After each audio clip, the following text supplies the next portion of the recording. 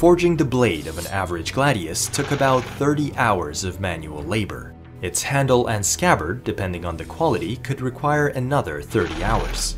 Once the sword is done, another 40 hours would be needed for a skilled artisan to create the 2 pila that each legionary would carry into battle, to be hurled at the enemy as deadly projectiles. But even these production times pale in comparison to body armor. The remains of Roman chainmail found across the empire has allowed us to reconstruct their fabrication process. Each chainmail piece required 2 different types of rings. The first, plain solid rings, were crafted by inserting and punching raw iron sheets into a die. 2 different sets of punches were used to create the inner and outer diameters of the rings. The second type of ring was made riveted in order to attach onto these solid rings. These were made by spinning iron wires into a coil and then cutting them into individual rings. Their ends would then be flattened and a hole was punched through, into which a rivet would later be inserted to attach each riveted ring to 4 solid ones. The diameter of these rings had a direct correlation to the armor's performance, weight, and price. Experts have calculated that a set of chainmail made up of 6mm rings would require the manual fabrication of over 42,000 riveted and 127,000 solid rings. In terms of production time, if we assume each ring takes about 1 minute and 4 minutes to create, then over 4,800 hours would be needed to create the entire piece of body armor. That's the equivalent of one person working 8 hours a day, every day for 1.8 years. More impressively, the smallest rings were found to be just 3 millimeters in diameter, which would further increase these numbers. Other less time-consuming armor included the lorica segmentata and lorica squamata, the segmented and scale body armor. The former was the only one invented by the Romans. It was quick and cheap to manufacture, but required specific tools to do so, and was quite difficult to repair. Scale armor was also quick to produce, as it would only take a couple of hours to teach an unskilled worker how to make scales. But the armor's drawbacks were in its heavy weight, high material cost, and long repair time.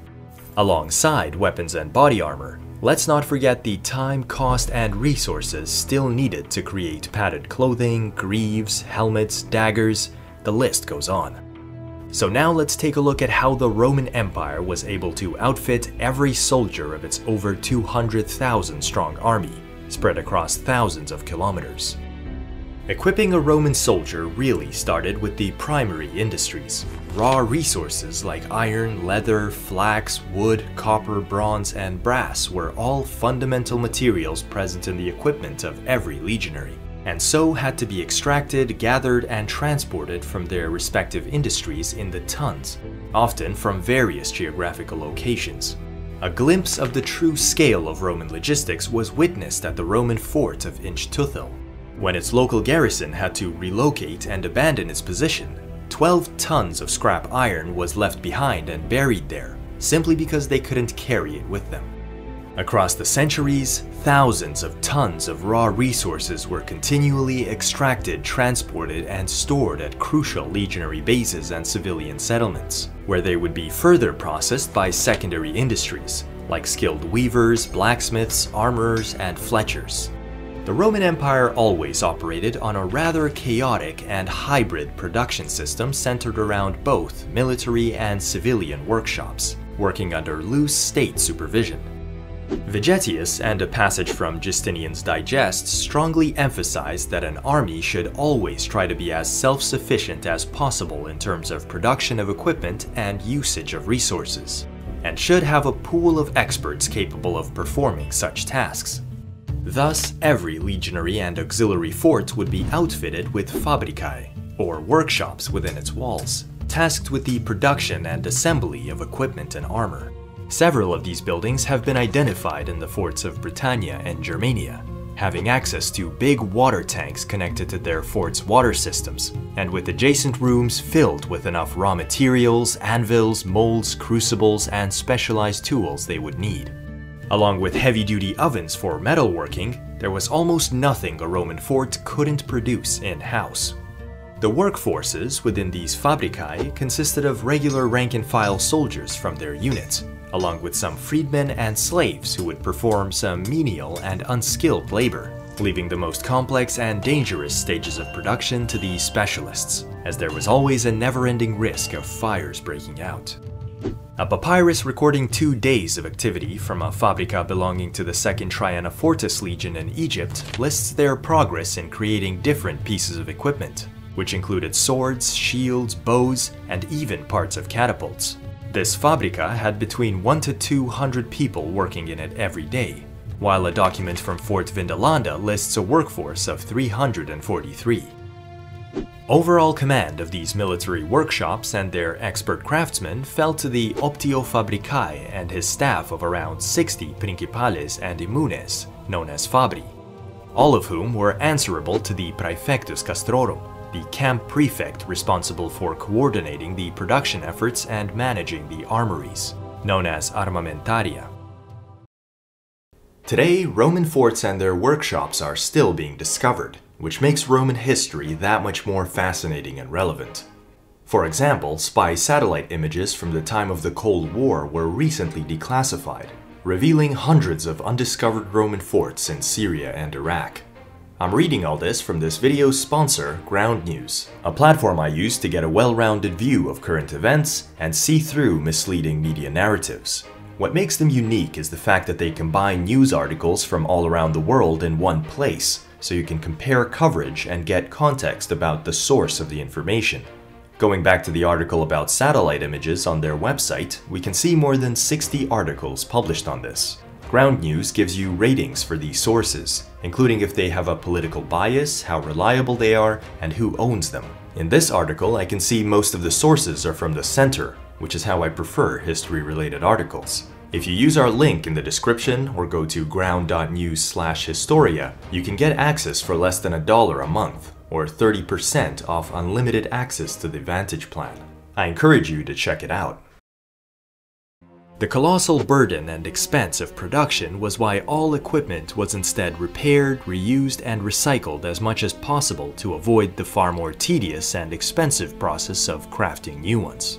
This was the primary reason why there was never at any point in Rome's history a single standardized armor or uniform within any unit, and there were always soldiers who wore old and out-of-fashion pieces of armor, so long as they were well maintained and served their purpose.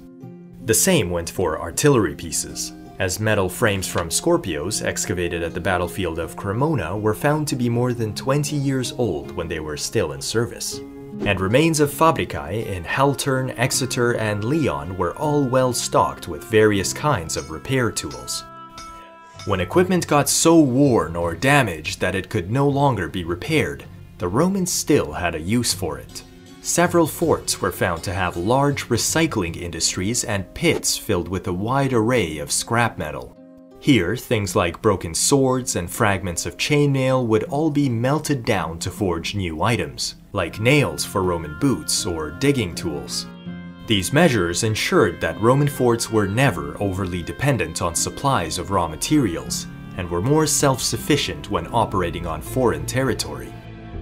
But just outside the formidable walls of these imperial outposts was a completely different category of workshops. Working at their own pace and for their own profit, civilian craftsmen were often able to produce lavishly decorated equipment of even higher quality than the crude military workshops. And given that despite their efforts, military production was often never enough to satisfy the needs of the army, the civilian private sector was always ready to alleviate their burdens in exchange for some profit from the imperial treasury.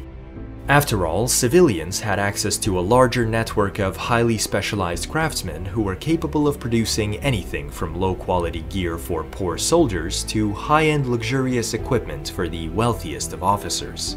But before enlisting the civilians, the imperial authority was careful to put strict laws in place, specifically this one that governed all civilian production of military equipment, stating that it must only be sold to army personnel, and its exportation to other states was strictly forbidden. Even legionary and auxiliary veterans had to return their weapons after discharge, and losing a weapon while not in combat was a capital offense. With these strict laws firmly in place, the civilian workforce was often employed to help ease the burden of equipping the army. This practice was very common throughout Roman history, which was filled to the brim with unexpected civil wars and barbarian incursions, requiring rapid mobilization and production of weapons and armor. During the Year of the Four Emperors, for example, Vespasian had to mobilize all citizens and industries within entire cities in the east to quickly equip his army for a civil war. We can only imagine how frantic it would have been to work around the clock for weeks, often under limited time, materials, and worker experience. As a result, these hasty production practices yielded very rough and poor quality products. Many late Republican helmets, for example, were found with off-centered plume knobs, no cheek guards, and no final polishing. But to ensure the best possible craftsmanship, the army generally had quality standards for their equipment. As a report from the fort of Carlisle mentions the words "swords according to the legislation," and Cassius Dio writes about how Jewish smiths would purposely craft swords of lower quality, so that they would be rejected by the Romans and instead kept and used to equip themselves for a Jewish uprising. Another document from southern Gaul mentions Centurion Marcus Ulpius Avitus from the 3rd Augusta Legion being stationed at a civilian facility to supervise the production of arms by local artisans. In the grand scheme of things, both civilian and military production centers would evolve and adapt through time. At first, Roman units campaigning in foreign territory would be entirely supplied by a system of logistics from the nearest Roman provinces. Then, as the new territories became pacified with permanent forts and outposts, the military garrisons would start, in part, producing and repairing their own equipment. And only when the local industries, mines, and businesses were back on track could the civilian workforce be finally employed to help fully sustain their local Roman garrison. It was this genius system that allowed the Romans to expand and outsource the maintenance of their expensive armies onto conquered lands, in exchange for protection, peace, and development. At first, though, locally produced equipment still followed native traditions for some time. This meant that in practice, legions and auxiliaries from different provinces would not look the same. A perfect example of this is a legionary depicted in the Adamclesi Metopes from the time of the Dacian Wars. His helmet is of local Danubian tradition of Iranian influence. The scale armor too is a deviation from traditional Mediterranean models, with additional shoulder protection, a consequence of being stationed in a not yet fully Romanized area. Only through time would local productions become fully Romanized, but they would still never be standardized. Shoes and sandals of the Rhine legions would be different from the legions in the east, as civilian producers on the Rhine, who did most of the footwear production, adopted local designs better suited to the colder climate. Likewise, a belt from a military workshop in Rhaetia would show worse craftsmanship than the original Italian or African pieces it was trying to copy, and would include a few local stylistic touches. This chaotic hybrid system of procurement was not the result of a disorganized war machine, but instead a flexible system that could adapt to local situations and fulfill all the needs of the army. And in an era when transportation was limited to the speed and carrying capacity of draft animals, this was not a small feat. But the imperial authorities still had to pay the salaries of their armies, which alone would cost them the vast majority of the empire's tax revenue. If you're interested in how much soldiers were paid, and more importantly, what and who they spent it on, you can check out our previous video here.